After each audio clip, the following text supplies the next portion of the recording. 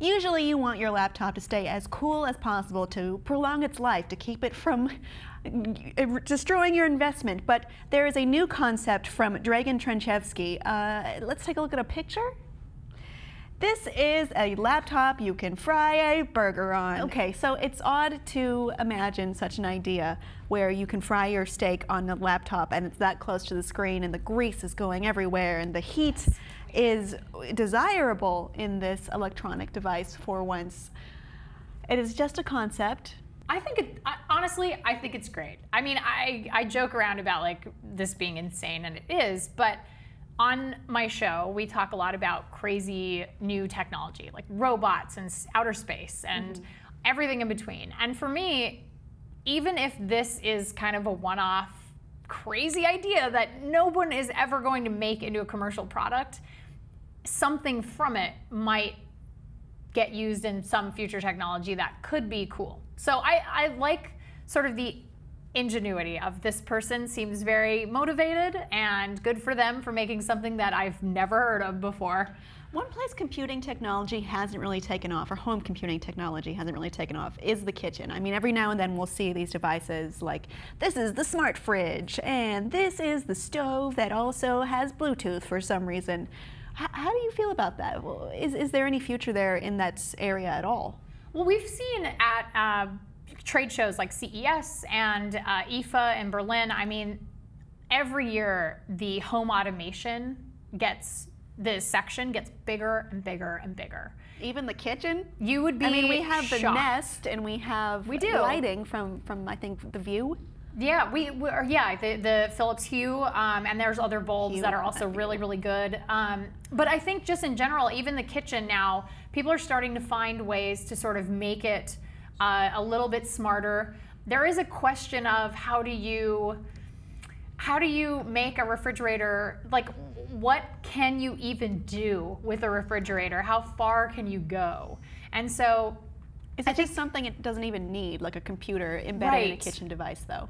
Right, and I think that's sort of the question, is like, in a lot of ways, I get a refrigerator that tells you, oh hey, this has gone bad, or you know, you've had these eggs in this drawer for 2 weeks and you need to buy more, like you're out of eggs, or whatever it is. Okay, fine. Like, I would like something that says, pick the items you always want to have in your fridge, like tell it to your app that's connected to your fridge or whatever, and then whenever it's gone, it sends you a little reminder. But wouldn't I just know that? Like, that thing I love isn't there. Yeah, I mean, well, I'm married, and so my husband likes to do this thing where he literally uses something and then just puts the empty box back. And so, which makes me crazy. I love him, but it makes me crazy. And so for me, it's like, I would love to know, like weight-wise, like to get a little ping that says, hey, you're out of cereal, or hey, you're out of this, or whatever. Hey, guess what your husband did again? Yeah, exactly. Or if you have kids, I mean, kids like to do that too. Like they just take out stuff, and then all of a sudden you're like out of cereal, or you're out of, you know, you're out of chips. I always like to have popcorn in the house. It's like, what if it's gone? Just the bag's just an empty bag. Personally, I don't feel a great need for that, but maybe that's just a personal thing. Maybe I'm just lazy. I don't know. I don't know. I think maybe I'm just lazy. I don't know your life, Ashley. But how do you feel about home automation more in general, as computing becomes part of the thermostat and part of the lighting system and part of? I love it. Yeah. This is cool. I mean, to be able to tell your house, or even, you know, hopefully we have Android Home. We have so many different things now. Even Apple's getting into home automation. I mean, all of these really large corporations are now really excited about home automation. And so to be able to, I guess, put a geofence on your house and be like, when I'm within 5 miles of my house, I want you to turn the lights on, turn the AC down to 75, and I want you to turn on the TV, or whatever it is that you want to do. And I think that is really, really cool.